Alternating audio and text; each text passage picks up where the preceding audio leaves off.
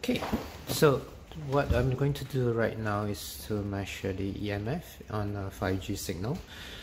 So as you can see on screen, we have 5G signal, weak, but somewhere there.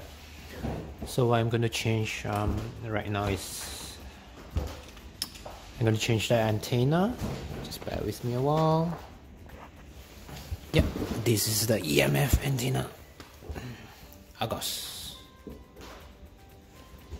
XYZ Triaxial. Let's put it on. So this is a USB.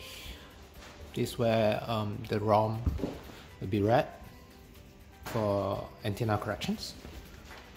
Just plug it into the side. N-type connector.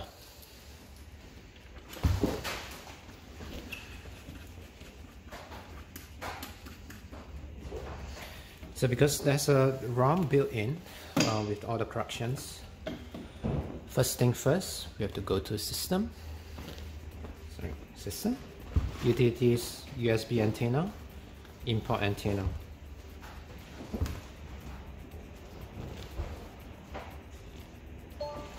Right, so this is what we want to see. And then serial number should tally with what we have here. So once we've done that, so as you can see, it's not meant to be it's not meant to be used as a normal antenna. But anyway, let's go to, first of all, let's go to spec can mode.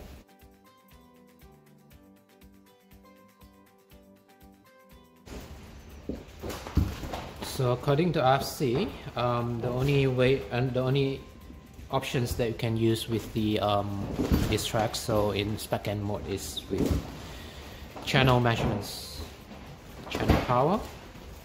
So this is where we can turn it on, sum of all, and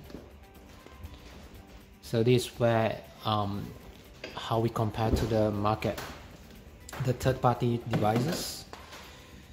So a lot of it in the market is a wideband detector where you just cover the whole frequency range, but for FieldFox we can focus on the frequency that we want. So let's look at 3.585 gig, which is the spectrum for 5G signal here in Australia. So center frequency 3.585 gig. Oh, sorry, what I did just now. Let's look at 20 meg, just for the sake of trying. So you can't see any signal here because I haven't turned on the amplifier. Let's do that. Preamp on, yep. So as you can see here, so there's a selections of different parameters, different unit that you can use in EMF measurements. So let's go by the default dB microvolts per meter. And yeah, one more thing that we have to do, make sure that the correction is applied. So this is where we go to measurement setup. Sorry, amplitude, more corrections. So you can see that change if I turn it off and do it. So this applying what's being seen on the antenna being characterized. Okay, let's go back to we return on the preamp. Let's turn off the antenna and hopefully we should see something there. Yeah, there's a bit here. But anyway, that's how we get it in channel power measurements. So let's go to OTA, 5G over the air measurements. So these and other options where we can use fully utilize this EMF.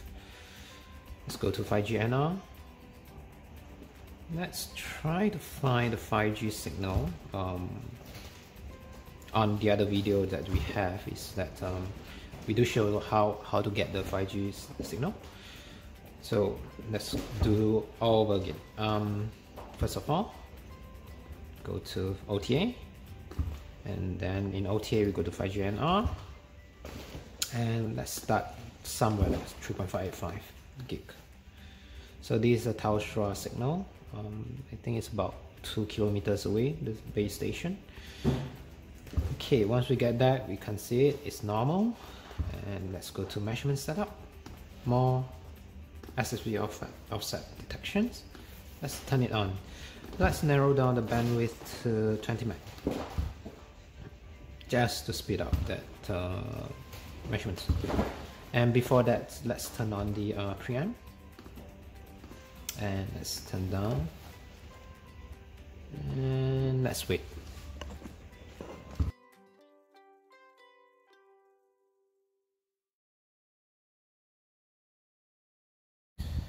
Okay, we continue on. As you can see, I already changed place because the previous deck area doesn't have enough power for the detections.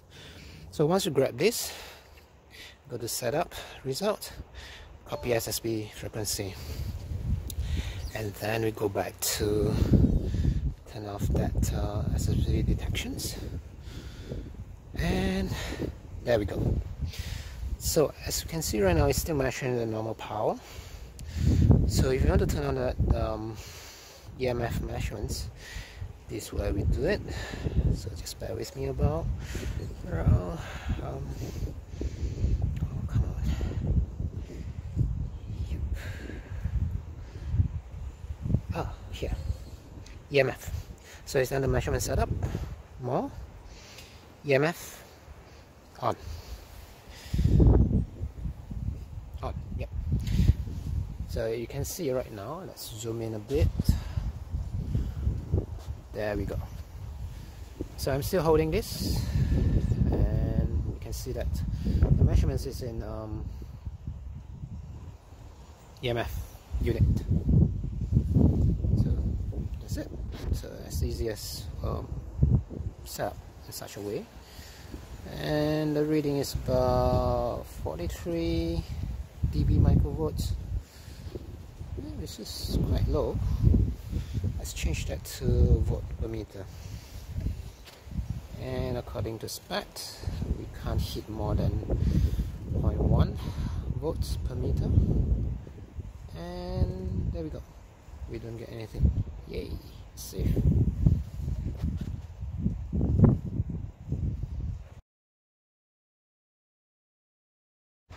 Right, continue on with just now. Right, the signal still detected in 5G, 3.585.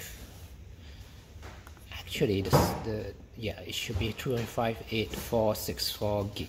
So this is a Telstra. So let's look at it in RTSA.